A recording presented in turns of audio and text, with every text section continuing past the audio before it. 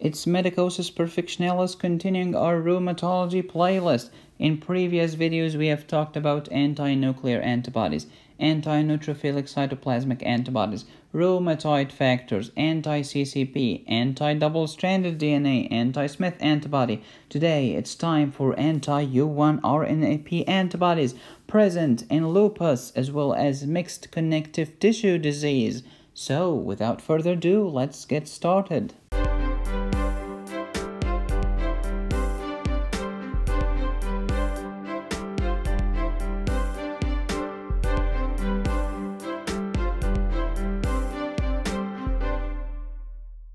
Here's a list of my previous videos that you should be watching instead of watching TV or YouTube. Oh, my videos are on YouTube? Never mind. No single blood test whatsoever can confirm the diagnosis in rheumatology. Always ask yourself, does the lab test correlate with the clinical picture? You're a doctor.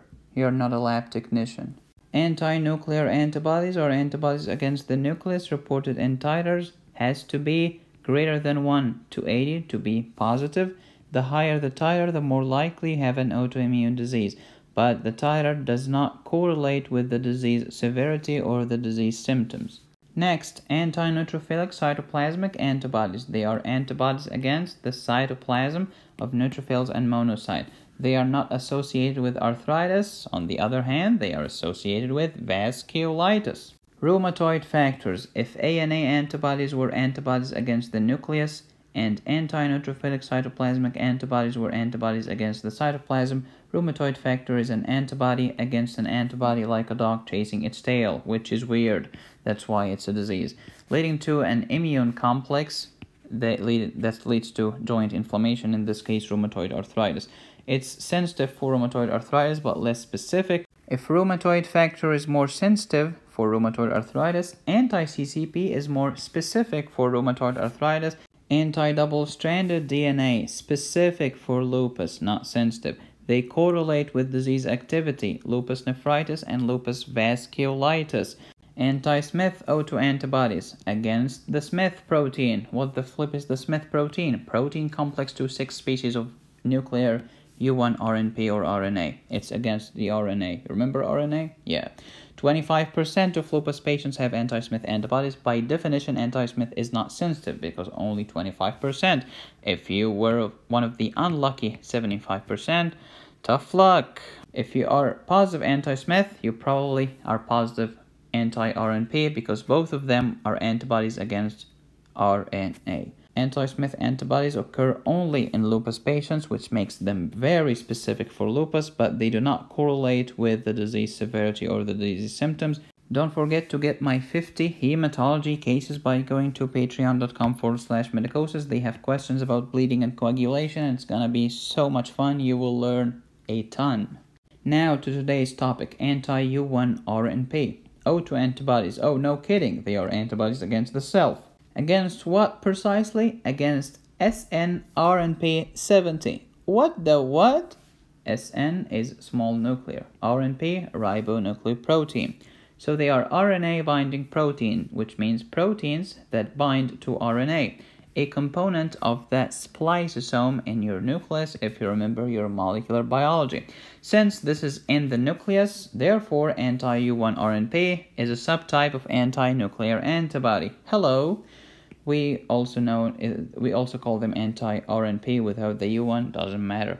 Found in conditions that have overlap features, has a mixture of rheumatological symptoms, such as mixed connective tissue disease, which we'll talk about later, as well as lupus, because lupus also is a mix of many different symptoms. That's why it's very difficult to diagnose, as well as idiopathic inflammatory myositis. When you have anti-U1-RNP in a patient with mixed connective tissue disease, they are more likely to develop pulmonary arterial hypertension as well as myositis, which is an inflammation of the muscles. Let's talk about anti-U1-RNP in lupus patients. Only 50 to 30% of patients, by definition, it's not sensitive. Since it's also positive in mixed connective tissue disease, by definition, it's not specific because it's prevalent in many diseases. So how do you know which is which? You don't. So anti-U1-RNP can be associated with mixed connective tissue disease, in which case it's very sensitive, or systemic lupus erythematosus, in which case it's neither sensitive nor specific. Thank you very much. The absence of anti-U1-RNP almost excludes the diagnosis of mixed connective tissue disease because it's very sensitive. Anti-U1-RNP, together with anti-double-stranded DNA, plus a clinical picture suggestive of lupus. This is lupus, honey. This is not mixed connective tissue disease. Remember the $63,000 question? Does the lab result correlate with the clinical picture? If anti-U1-RNP is together with Smith antibody, and you have symptoms of lupus, it's lupus. It's not mixed connective tissue disease. Also known as that anti-U1-RNP and anti-double-stranded DNA usually occur together.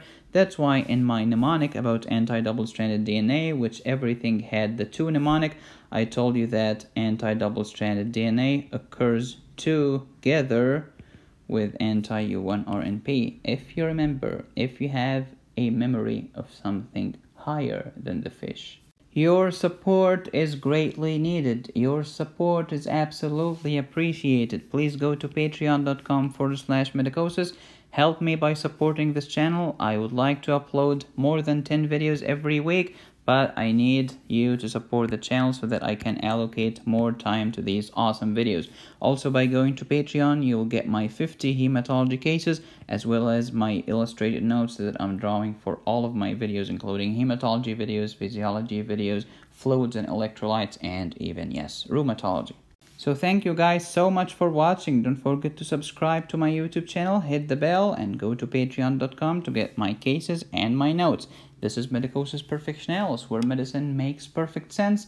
I'll see you later. Until then, be safe, stay happy, and study hard.